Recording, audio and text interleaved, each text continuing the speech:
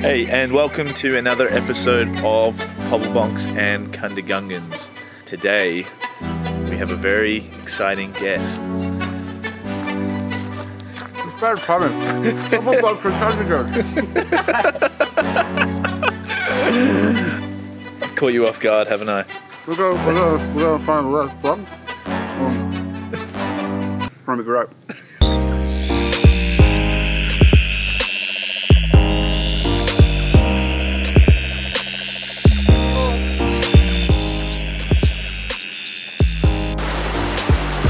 Straight down?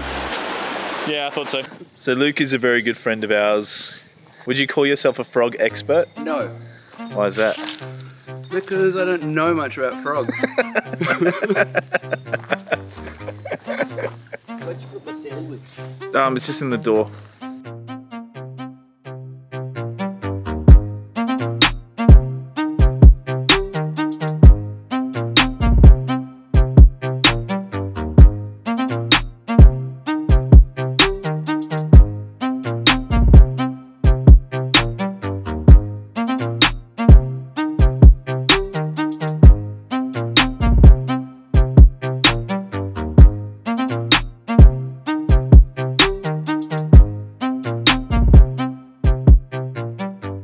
We've just reached this awesome section here to the top of the waterfall, and there's a beautiful carpet python, Marsupial Frog. Let's get up close.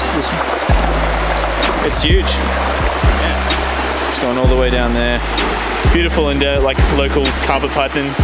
See if I can get a better view of this carpet python without falling down this. There it is. What a beauty. Alright, so we've been walking down through these creeks that all look absolutely beautiful. We've gone through a few sketchy waterfalls and climbed down those. How you going, Luke? How's your first frogging adventure? Got a wet butt. You gotta, let's see it. Oh. So we expect in these kind of streams, these rainforest streams, to find Litoria pearsoniana, maybe Litoria wilcoxi, Myxophyes fasciolatus. This is also one of the areas where historically Tardactylus dianus, the southern day frog, used to live and went extinct. And some of these frogs that we're looking for started showing massive signs of declines, but they've obviously bounced back. It's just such beautiful habitat through here. And it's like relatively secluded as well. You have to, it's not accessible for the general public.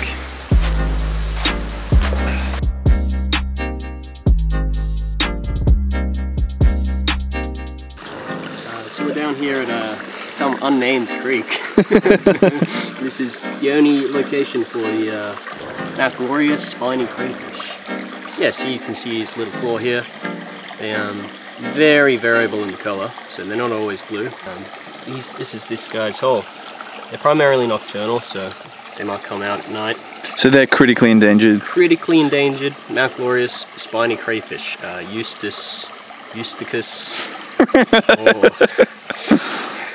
Eustachius glorious-ci.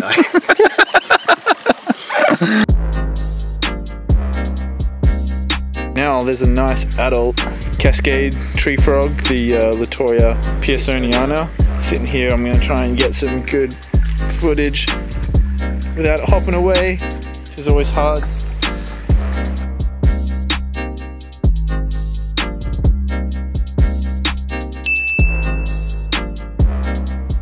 So this is actually a vulnerable species, and during the time that the chytrid fungus came through that wiped out the day frog that was in this area, their populations plummeted massively during the chytrid fungus outbreak, which is just a fungus that decimates populations of frogs all around the world.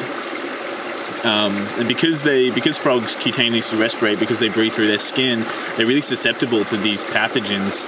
And unfortunately, chytrid fungus has done incredible damage to frog populations all around the world. It's caused countless extinctions.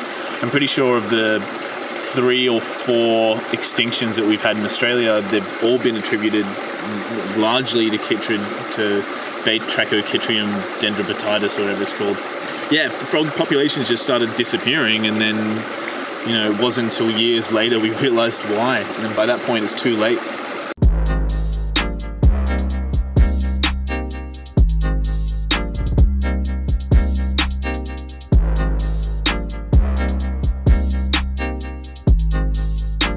Come across this little Litoria forest. Yeah, it's amazing. I love that spotty coloration on the back. Real lovely. Better than the ones in one of the other episodes we've done. Yeah. Nice rock.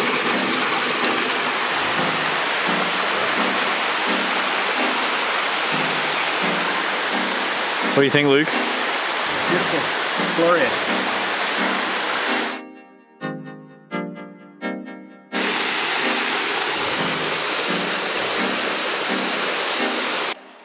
Just listening out for a marsupial frog. Somewhere under all this leaf litter here. Okay, so we've located about 2 or 3 individuals, and now it's just about triangulating to find the sounds. You basically have to find these guys with your ear to the ground. Very difficult frog to find.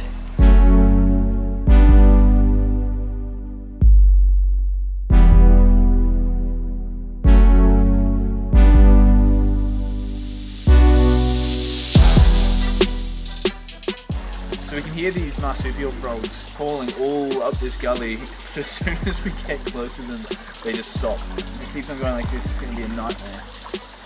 But these marsupial frogs are pretty cool because they actually have pouches where they keep their tadpoles. So once the tadpoles hatch, they then sort of wriggle into the pouches of the male. Which is pretty awesome. It's a pretty weird frog, so hopefully we find it. But they're about this big.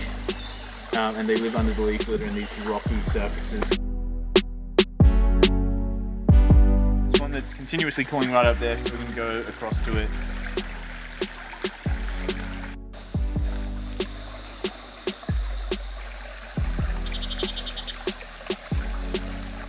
Got one!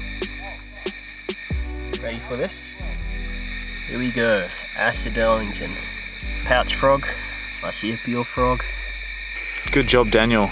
No, it was Luke. Oh, Luke! Luke! I got us halfway there. Absolutely blends in. See how small this guy is.